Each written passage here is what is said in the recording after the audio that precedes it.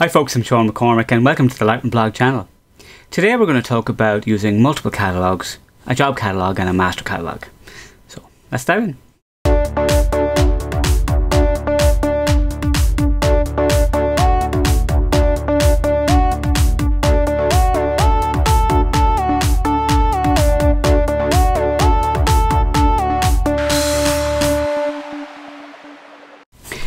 So folks, I'm just going to deal with the situation where people need to talk about having a master catalogue so that you can search and you can also have your master catalogue uploadable to Lightroom CC.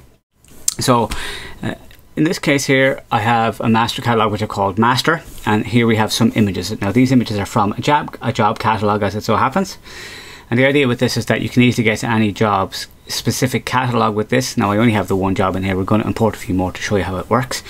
I think by repetition you'll understand very quickly how it works. So by doing Command arrow or Control or, I can go to the folder that these files are in. You can see it's in the folder called Job 1. And if I just scroll down here to these, to the bottom, I can see I've got a Job 1 catalogue. If I double click on that and I relaunch with that, we will now open up into the original job catalogue. So the idea is these are the best images from the job catalogue.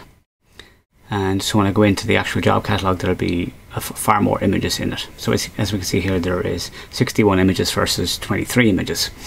Okay, so the idea is I can jump very quickly back to the catalogue. These images are in the same place. So the master catalogue references the same image file. So I will show you how to do that all in a second. So let us go out of there altogether for a second. So let me just show this image here. I'll show you what we're going to do that for a second. So I'm going to go on Command R and I'm going to go to Job 2. So I'm going to go to my second job catalogue here because we're going to work in that and get stuff ready to go into the master catalogue.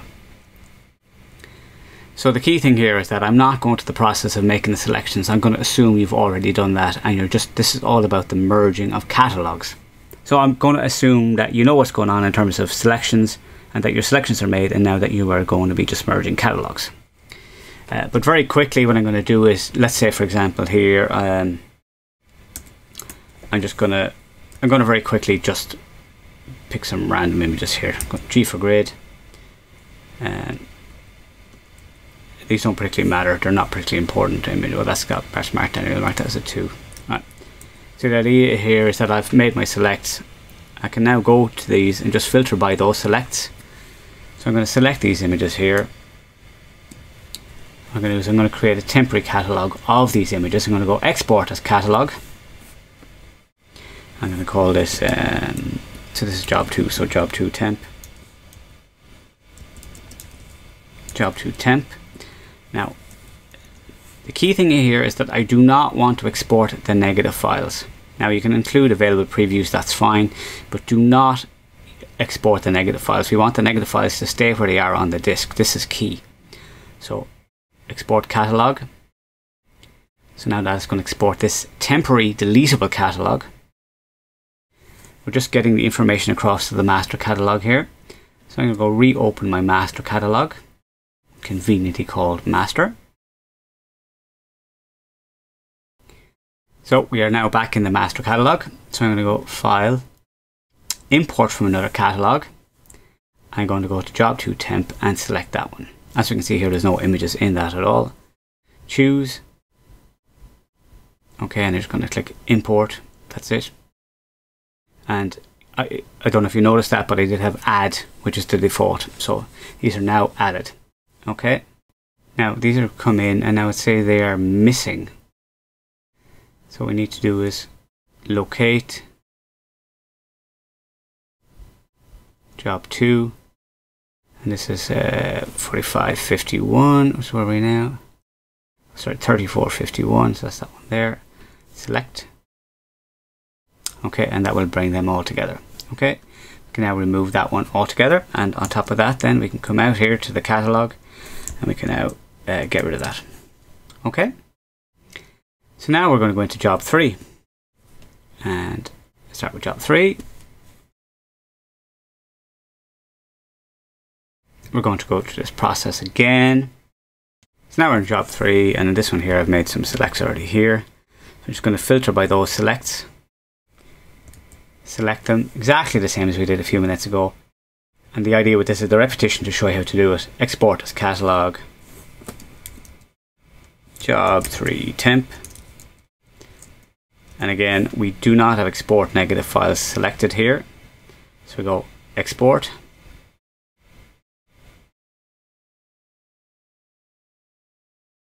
Out it goes. And now we want them back in our master catalog. So we jump to our master catalog. And now we want to get our best images from that other job in. The idea is just that we're keeping our master catalog smaller than having all of the images in it. So we go File, Import from another catalog. Grab this temporary one again, choose. So we're into import and look, file handling here, add new photos without moving. This is key so we can find them, and I'm going to show you this process in a minute. Import. So we'll just bring them in. We don't need to see the previews. We know what they are. We're going to bring them in. It says they're missing, so we're just going to click on this to find the missing ones. So this is 27, 26. Locate. And we know that it's going to be in the non-temporary catalog. 27, 26. So down a bit here. Where are we now? 27, 26. Select. So it reconnects all of those ones. So they're in now. Now we can remove that. And of course we can delete the temporary folder as well and get rid of that. So we've one more to do here, and that'll be the last one in the process. Just showing you how to do it again. So I'm going to go to job 4, relaunch. So same story again here. We have some images from a different job, and now we're just going to select these. So these are the ones that we have as 1 star. These are just examples. They're not necessarily the best images, but it's just as an example, as if they were selected. Some of them are. It's exactly the same story. This is the whole point of the repetition, to show you how it's done. So export as catalog. This is our temporary catalog. So you're saving the temporary catalog, job 4 temp. Again, no export negative files. That's not there. Export catalog. So it's going to create these. See, very, very quick when we're doing this now. And then we go to our master catalog again. This will be the last time we're going to the master catalog. So, well, maybe not. We'll see. Don't say never, just in case. So we want to get job 4 selects in. So import from another catalog. Again, it'll be from the temporary catalog that we just created. Temporary catalog. Choose. Again, import. And now it says the images are missing. So locate them. 49, 25, which we know are in our job 4 catalog.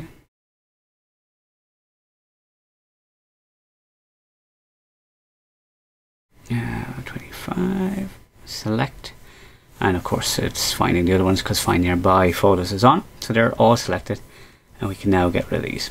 So here's what we have, is we have these separate job folders. So as we see, if we want to go and see other files in any folder at any stage, let's say we were looking at job 2 and we want to go back and check out the files that are in job 2. So I can now just right click or just do Command or Control or. You can right click and select Show in Finder. Right, and that will then open up the folder with the image in it. And we have the catalog file in that folder. So by double clicking on that, it will then open this one instead of the master. So if we need to get at something or change something, unless we need to go back and find out anything. Let's say there was some shots of Aunt Mary from a wedding that you wanted to find, and you knew were in the catalogue, but they weren't in the selects because it was just a random shot of Aunt Mary. Well, you can come in here now and turn off your filters and start looking for that in your job catalogue. Okay, so you could find some of the non-selected images for something else if you needed them for something specific. And of course, to get back to the master catalogue at any stage, you just find it in Open Recent.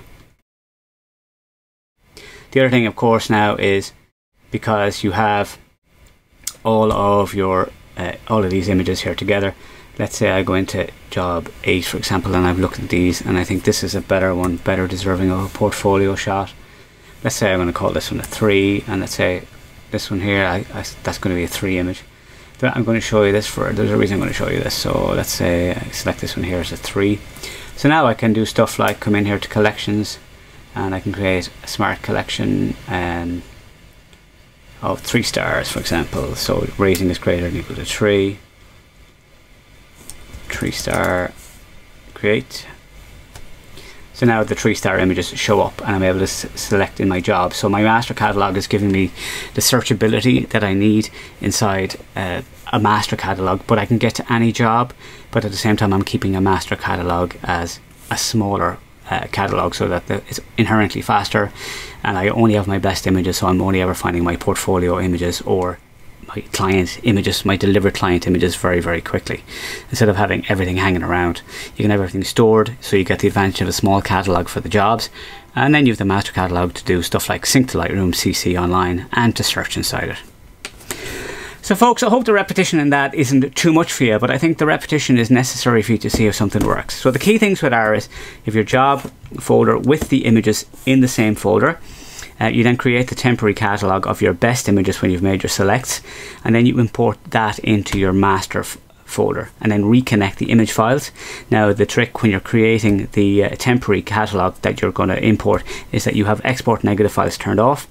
And then when you're doing the import from another catalog into the master catalog, that you have add photos without moving, which is the old import from Lightroom 1 and 2.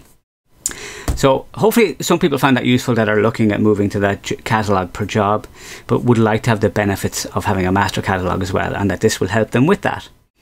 Thanks a million for watching, folks. Don't forget to subscribe and like and hit the notification bell and all that stuff, and share if you found it useful. Alright, I'll see you in the next video. Thanks for watching.